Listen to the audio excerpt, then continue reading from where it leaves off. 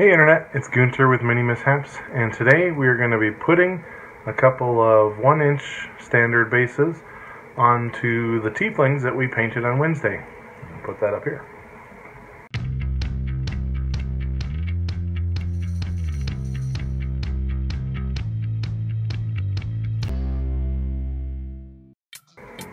So previously on midweek paint, on our Wednesday video, we painted a couple of these Tieflings for one of my D&D players, and today we're going to be doing the thermoset plastic pouring and setting. So there's the painted minis. They wanted me to use the 1-inch bases that they came with, so we're going to put those into the mold at the bottom of the mold, and then these minis sometimes aren't packaged correctly or stored correctly or let to cool after the mold or whatever happens, and these two bases are kind of bent. So rather than doing the heat up the plastic and unbend them and risk the durability of the miniature, we're instead going to pour in the 1-inch mold around the plastic that it comes with, holding them at the angle so that they're standing up straight. So that means that we get to sit here for a minute, but it also means that you can be a lot more accurate with how straight they're standing. So you can see it setting up there. That's always my favorite part of the thermoset plastic. It turns white from clear as it sets up. We're in a time lapse here, but I ended up not using the two purple rubber molds for the 1-inch base because they were created from a wood slug that has a bevel, and the plastic slug or plastic base that they wanted me to use, the player wanted me to have that official base on the bottom, didn't go all the way down because of that bevel, couldn't sit in that, so I had to use the white softer rubber mold there to get it to work that way.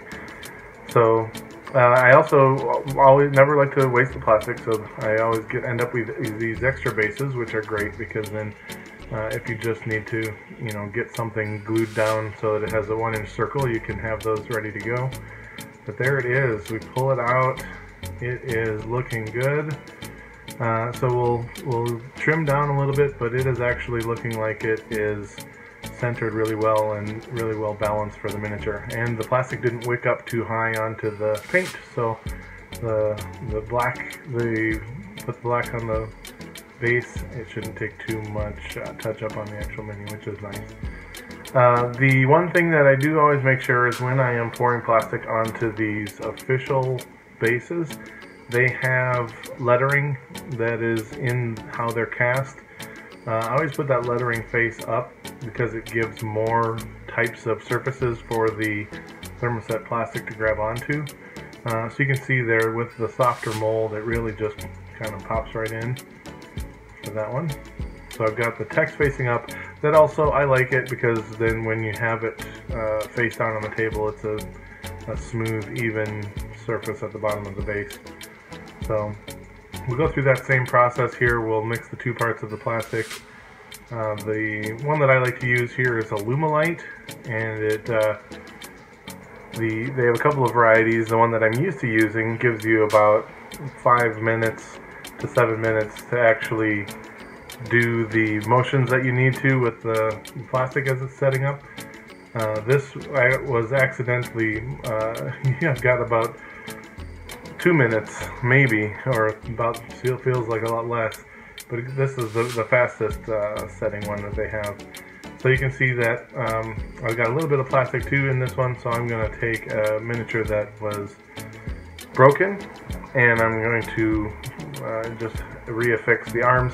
And actually the miniature, I have the cases and they stand when I'm taking them to D&D. This caster was actually crushed by the case because they were laying down, somebody stood the mini up, closed the case on top of it, was too tall, arms broke off. So this time we're going to take the casting arms and we're going to lay them across instead of straight up in the air. So this actually will fit in the case better, the way that we're gluing it. So we've got that other one set up. Once it's set here, we'll pop it out.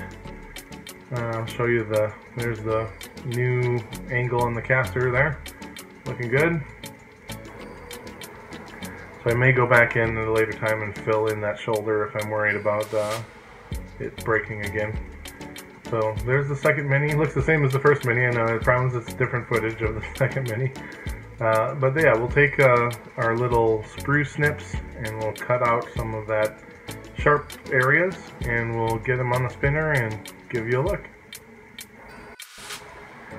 Thank you so much for checking out the video. If you like what we do, you can support us by liking and subscribing. You can support us on Patreon. We appreciate it. We can't do it without you guys. And we'll see you in the next video. Thanks, Internet.